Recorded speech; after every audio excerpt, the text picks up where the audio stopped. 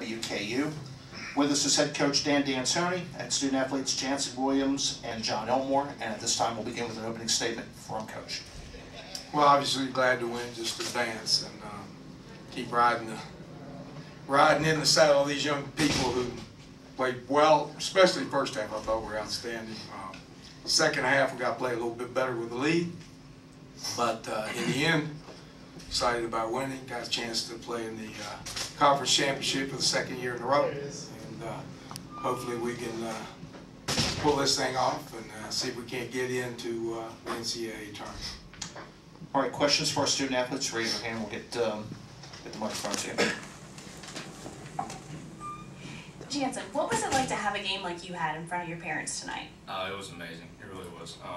At the time, I didn't even know I had 17 points at all, or 5 rebounds. I thought I had less than that. It was good to see them proud.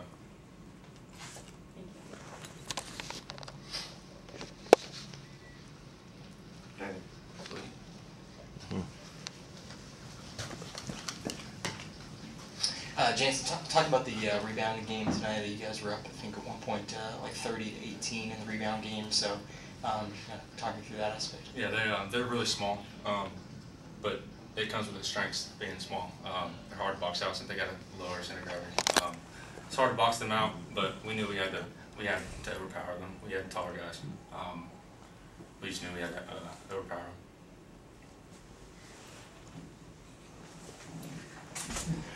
Donnie Yernick from the Donnie Sport Hoops Action Motion. This question is for John Elmore. You had a big game, and but one basket was huge. That three-pointer close to the end when the other team was just making it a little bit tight. Are you looked upon to be the calming effect when things get a little bit close in the game? Yeah, that's kind of the role I see myself. Coaches have done a great job all year, just kind of coaching me, helping me understand the game in certain aspects, especially when the game's kind of getting a little tighter. We're getting a little stagnant. We've taken a couple bad shots. So that's my job as a point guard leader on this team, to try to make this team flow, run smoothly. And so we got a little stagnant at the end. They made a run, but CJ made a good pass. I knocked down the shot. So that's what we do. We trust in each other, one another. It's kind of like a family environment. Everybody's close. A lot of people contribute. So it was a great team win, and we're happy to get back to the championship and hopefully end it a little different than last year.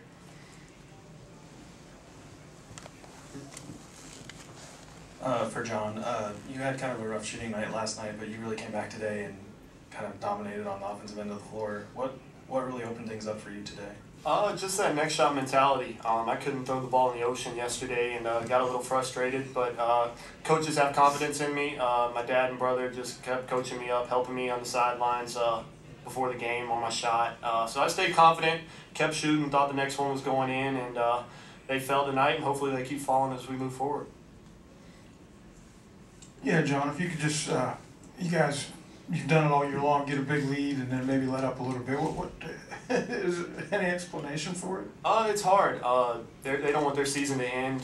They're going to fight tooth and nail till the very end, till that last horn goes off. And I thought we countered it in certain aspects of it. I know we gave up a couple easy baskets. They got a couple tough one-on-one baskets on us, but I mean, it was a good team win. I know we were up a lot bigger, and we wish we'd have won bigger, but win's a win. What's the saying? You'd rather have a good win or a bad win than a good loss. So we'll take it and keep moving forward. All right, at this time, we'll excuse our student athletes, and we will continue with questions for Coach. Thank you.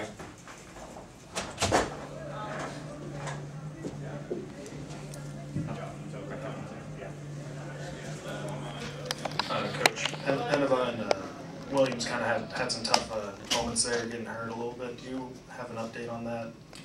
They told me I could have used Penova at the end of the game, so I just wasn't going to take a chance. What that means, I don't know, but I'm assuming that he'll be available for tomorrow night. Jansen definitely would, I think he shrugged his off, but Dean has had a bad ankle earlier in the year, and sometimes the second one, third one, it hurts a little bit, goes away a little faster because you don't have the tightness that you once had after the first one. So hopefully he's going to be okay. Coach, for the last 8 minutes in the first half, you guys held Southern Miss without a field goal. What kind of adjustments did you guys make on defense that you ended up working? None. I think adjustments is an overused word for media and coaches, so to keep y'all confused. But that's basically players playing.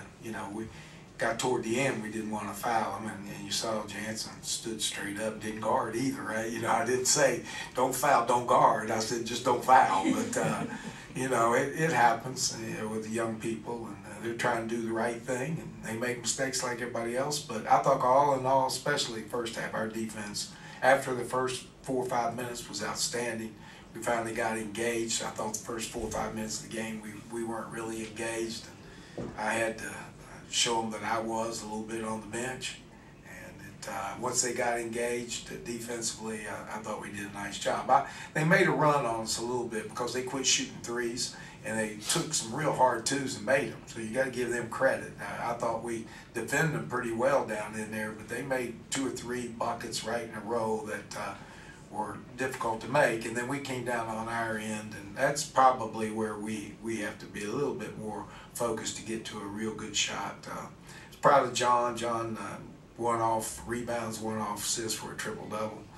Those are pretty good stats. He's done that all year long. If you look at his stats from scoring, assists, steals, rebounds, I don't believe there's anybody in the country that has all of them elevated to the point he's either 1 or 2 in the country. In this conference, he's one of the top 15 rebounders, one of the top 5 steal guys, leader in assists, leader in scoring. So pretty complete, I would think. Not just sometimes he gets the rap of just being a scorer, but he's a competitor. He does it across the board. Last question in the back. Coach, I know we all get that it's late in the season. You got one more game tomorrow. No, we got a bunch of games. Well, but you got one more game. How many you got to get to win the national championship? Well, let's see. You start counting those, then I'll agree with you. All right. Now, concerning that, the scoring droughts, are they this late in the season? Is it a concern yet, or it's just fatigue or factor? I don't know. I'll take an 85-point scoring drought.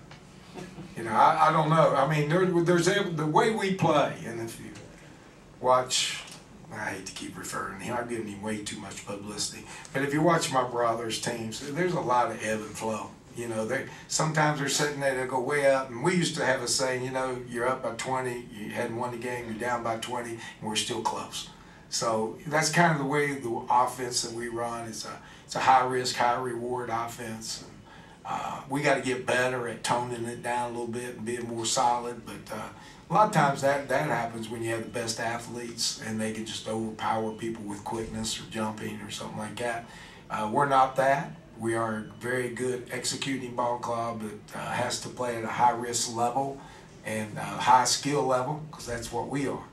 And sometimes when you get those scoring droughts, as you would call them, I don't know what's going on. We just got to play through them, and they just got to play hard to get through them. But all in all, we're the leading, I think, or 1, 2, 3, 4 in scoring in the country. We're one of the top 10 efficient teams in the country. I wouldn't call those droughts. Coach, thank you. Congratulations. All right, thank you.